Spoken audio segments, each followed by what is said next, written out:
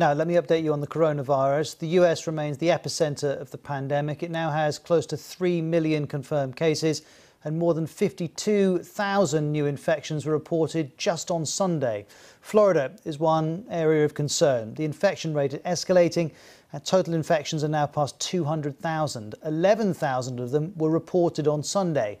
Bear in mind there were July the 4th celebrations at the weekend, but this beach in Miami, which would normally be packed, was shut. A citywide curfew was also in place. And this is one of the reasons Florida is taking the threat so seriously. Another stark statistic is that its infections rose by 168% in June.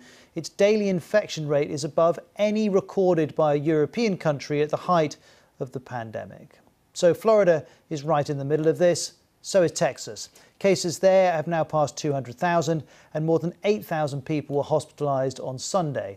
According to local media, hospitals may reach capacity within 2 weeks.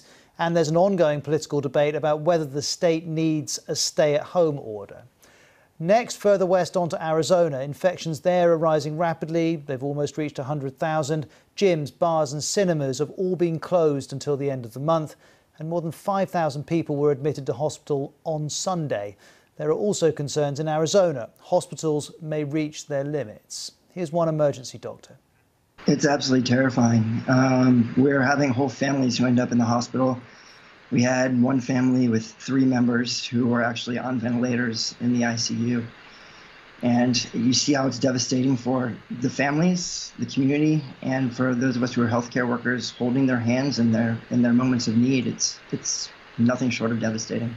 It's challenging because our workspaces in the hospitals are totally full, our entire staff. And it takes an entire staff of our team, respiratory therapists and nurses, and even down to our environmental services and admin support to really be able to take care of patients the way we typically can. And we're just not able to, both because the degree of sickness that the patients have, how much time it takes for each patient donning and doffing over and over again, and our exhausted workforce. We've been on deployment, essentially, if you will, since March, and it's simply exhausting. People are ending up with acute stress. Well, from the US to Latin America, we'll have updates from Brazil and El Salvador. But first of all, Bolivia.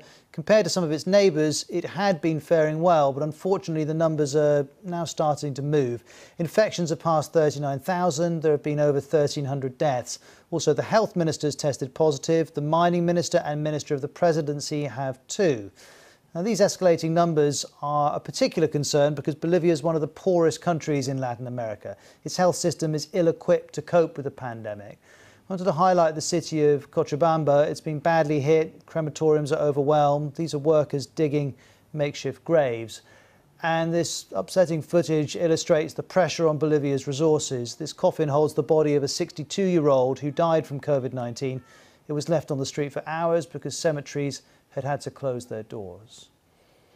Well, next we turn to El Salvador. The chief of the cabinet is on the left here, Mario Duran. In the past 24 hours, he's tested positive for the virus. The government has imposed some of the toughest measures in Latin America, and that's been effective, keeping cases below 8,000. A further reopening of the economy, though, has been delayed by 2 weeks. As I'm sure you know, Brazil is the epicenter of the pandemic in Latin America. It has over 1.6 million cases and over 64,000 deaths. Some experts actually think Brazil is on track to become the country with the highest death toll by late July. And this New York Times graphic shows that Sao Paulo is the worst affected state. It alone has more than 320,000 infections. But even as the crisis worsens, the city of Sao Paulo is very much getting back to business. In the last few hours, hair salons, bars and restaurants have all reopened. So given these numbers, what's the case for that kind of reopening? Here's the BBC's correspondent in Sao Paulo, Katie Watson. Well, simply that they think that they can cope. I mean, if you take the example of Sao Paulo, it's one of the wealthiest states. It's the wealthiest state, sorry, in Brazil.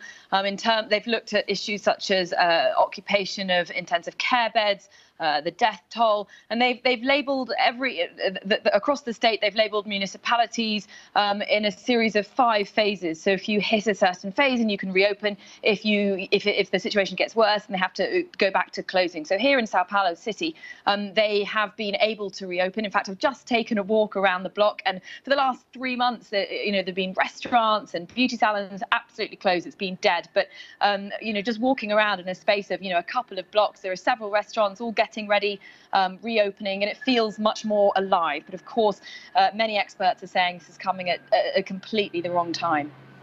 And those businesses which are opening, presumably they're having to follow a range of rules.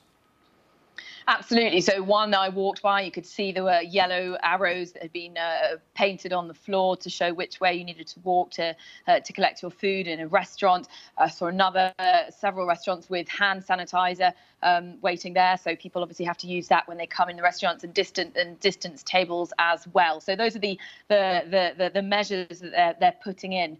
But of course, a few days ago, Rio reopened its bars and restaurants, and there were images and videos coming out showing people absolutely packed into these bars, not wearing masks, as is mandatory across much of Brazil.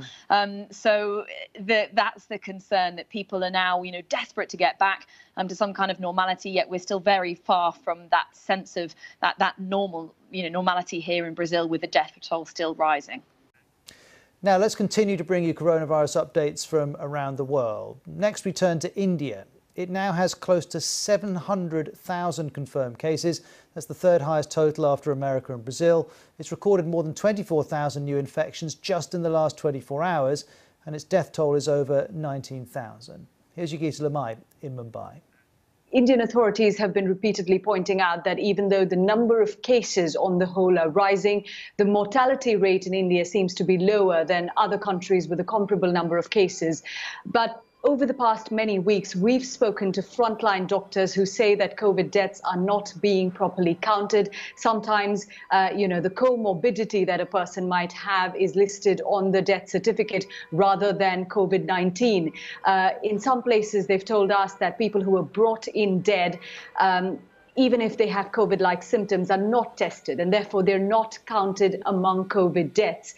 And finally, of course, even before coronavirus hit India, the system of recording deaths sometimes, is much delayed, and therefore there are worries that the number of deaths could actually be far lower than the actual mortality that we've seen in India because of coronavirus. From India to Israel, it's reimposed some restrictions after a spike in infections. Bars, gyms and event halls have now been closed, and this is why. This shows the numbers of new cases in Israel since lockdown was eased just over a month ago, and you can see that marked here, and the number of cases steadily climbing since then. These are the latest pictures from the intensive care unit in the country's largest hospital, just close to Tel Aviv. Well, we're looking at the impact of COVID-19 in a range of countries around the world. Next to Australia and an extraordinary state of affairs, the border between Victoria and New South Wales is being closed for the first time since the Spanish flu pandemic, and that was over a century ago. That's because of what's happening in Victoria's capital, Melbourne. Australia's national numbers remain low, very low, frankly, compared with many other countries. 106 people have died. There have been around 8,500 cases. But on Monday, there were 127 new infections recorded in Victoria. That's the highest daily total since the pandemic began in Australia. 9 public housing estates in Melbourne now appear to be the focus. They're under a 5-day lockdown after a cluster of cases was found. This means around 3,000 people being told to stay in their homes. And some of them are saying the government's been slow to provide essential supplies and information. Here's more on that from ABC's Elias Klur. The latest outbreaks have come from the council flats in the working class areas of Melbourne's inner northwest. Now, the government said as of Sunday that 30 cases had come from several households at these residences, and effective immediately it shut down those 9 apartment buildings encompassing 3,000 residents. Now, these residents had no notice that they would be locked inside their homes. They also had no notice that 500 police officers would be roaming the halls of these buildings.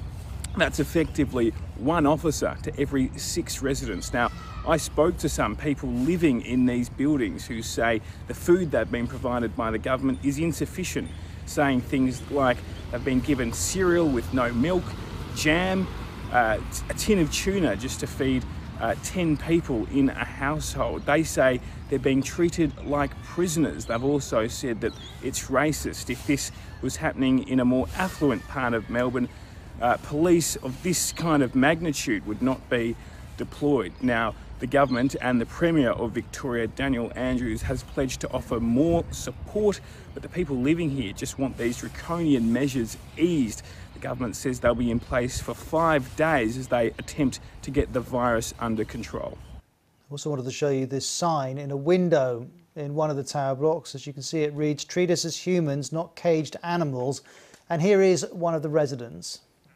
I heard sirens outside, and when I looked down, there was about 50 police cars just parked under our building, closing all the streets and every entrance and exit. When there's that much police presence, you begin to feel like you did something wrong. So it wasn't a safe feeling. There was no health representatives present at the time. People believe that these buildings are full of immigrants and people that just lower class, and they don't treat them as normal citizens. To Europe next. As you'll know, for a time it was the epicentre of the pandemic. Now it's slowly reopening. Here's just one example. The Louvre in Paris is back in business, albeit with limited visitor numbers, compulsory face masks, and you have to book online in advance. Nonetheless, it's a big moment, not just for the museum, but for Paris as a tourist destination. Here's Hugh Schofield. The tourists are still not back in France, so for now this is a treat mainly for Parisians. A Louvre with perhaps a fifth of its regular customers, making enjoyment of the treasures here not a scramble, but as it should be, a pleasure. So for the next couple of months at least, a chance to see the Mona Lisa like you've never seen her before, in scenes of relative tranquility. If you've been here before in normal times, you'll know exactly what I mean. The health rules in place keep people moving mainly in the same direction, but because numbers are much lower than normal, there's no regimentation. It's perfectly possible to stop and enjoy. It's great. I've been enjoying a lot. It's a pleasure. How long will the new system last? No one knows. It depends on COVID and also on money. The Louvre's been losing millions. But if you're someone who's concerned about how crowds can ruin art, now's the time to go. Hugh Schofield, BBC News, Paris.